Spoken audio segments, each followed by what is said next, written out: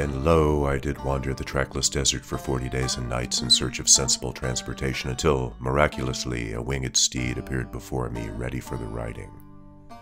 And it was good. Okay, so it was only 3 days, and while Las Vegas is certainly in the desert, I spent those 3 days wandering around indoors with the Adventure Cyclist folks at last fall's Interbike trade show. But a winged steed really did appear before me, and while it's not exactly miraculous, it's certainly ready for the riding.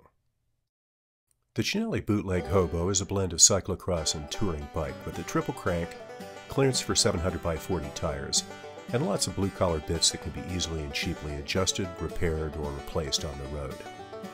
But its designers also included some novel graphic elements that help the Hobo stand out from the crowd, whether it's leaning up against a tree in some urban jungle or locked to a rack outside a coffee shop. The sturdy Columbus Crowmore frame set has 3 sets of bottle bosses, a spokes holder, and a chain hanger.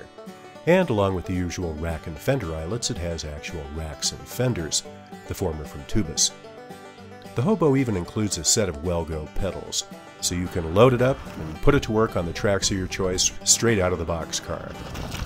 This is a versatile steel bike you can ride loaded or stripped down, uphill or downhill, in good weather or in bad.